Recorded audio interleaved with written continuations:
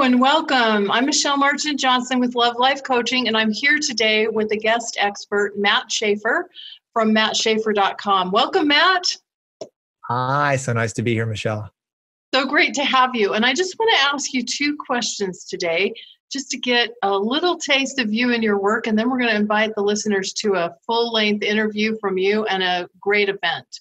So Matt, what is one thing that you commonly see in women that prevents them from having the love or relationship that they desire?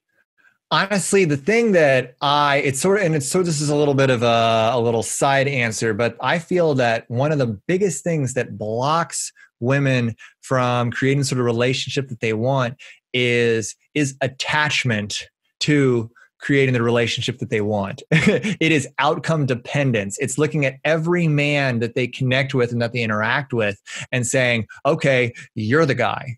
Well, let's take a step back, right? Let's take a step back from that. And if you can release outcome dependence, if you can release the need for this man to be the guy and instead look at him and evaluate him against who you understand yourself to be and the relationship that you recognize yourself to be worthy of, your vision, your values, and then experience, in a sense, of presence and connection, the man before you, right? And really like evaluate him from that space, you're going to get to make a discerning decision as to whether or not he's this kind of man that you want to be in partnership with, right? So it's really releasing that outcome dependence, releasing that fear and that scarcity that there may not be a better man out there, and just be grounded in who you know yourself to be and what your worth is, and be willing to release, a man who doesn't match or meet up to, the kind of relationship that you want for yourself. So I think that's such a huge thing, is that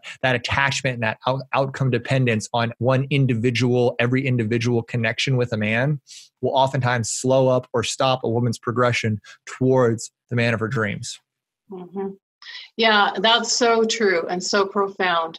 And you may have kind of already answered my second question, but I'll ask it just to see if there's anything you want to add. What is one thing that a woman can do right now to begin to move toward having that relationship she dreams of?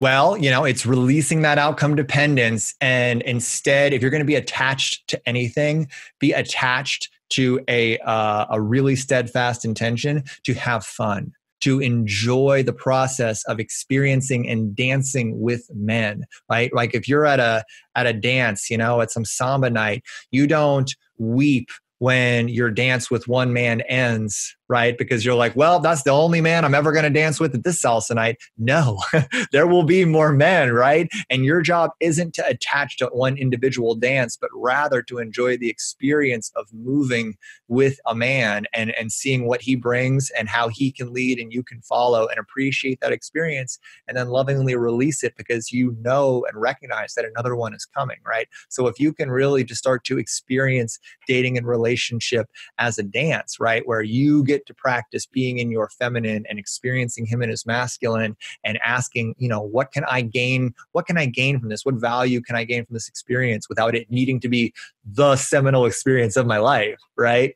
And I think that's a huge thing. And just have fun with it. Trust the process, right? And release the need to dictate the timing of meeting Mr. Right and doing all these things. And it'll just make dating and relationships so much more fun, and it help get you the kind of relationship you want much faster.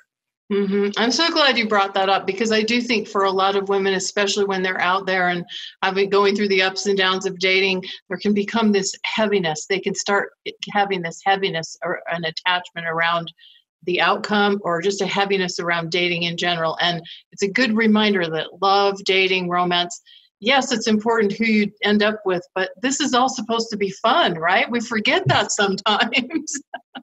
Yeah, women do. And trust me, and when a man goes out onto a date with a woman and she feels heavy and she feels urgent, right? And she feels like and he feels like she's evaluating him against her timeline for achieving X result, whether it be marriage or baby or settling or whatever.